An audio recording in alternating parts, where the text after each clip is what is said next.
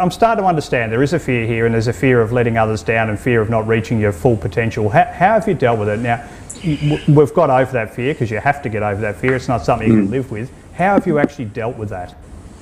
Yeah, I think just the simple word of gratitude, and thinking, okay, well, I'm pretty lucky with what I've got. Like, I'm healthy, I've got a healthy family, you know, I've got a roof over my head, I've got food on the table. What else could I really want? So rather than looking at, okay, well, am I meeting expectations? Well, you know, I'm pretty happy with where I'm at. I'm very grateful for the things I do have, and I guess that word of gratitude is one thing. And the other one, a motto which I've always lived by, is to control the controllables. So, you know, look, what can I, each day, what can I do? All right, what's in front of me now? Doing my best at work, doing my best at training.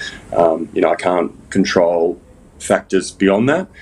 So I just try and break it down to those two things, which have really helped me overcome that fear. And do you feel you've got everything out of yourself? Like, you obviously we've touched on this before. Can you honestly look at yourself and go, I gave it everything?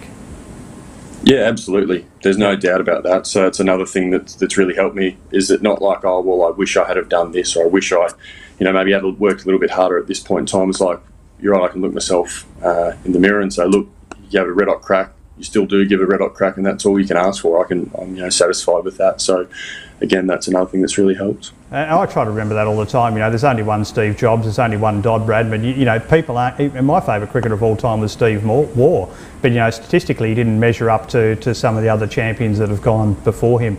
So there's always someone in front of you, and if you focus on that person who's in front of you, yes, it might be good as you're a developing athlete to build up your competitiveness and competitive streak to be trying to track and train others down. But there is a period where there's always going to be someone in front of you. So it's at that point in time where you've got to go, no, I am grateful. I've captained a football team on many occasions. I've won best and fairest. I've been a leader and an outstanding player. And flipping that over from fear of failure, I bet your mum and dad are certainly proud of you, and a lot of others as well, I'm sure, is a huge step. Gratitude, I love it.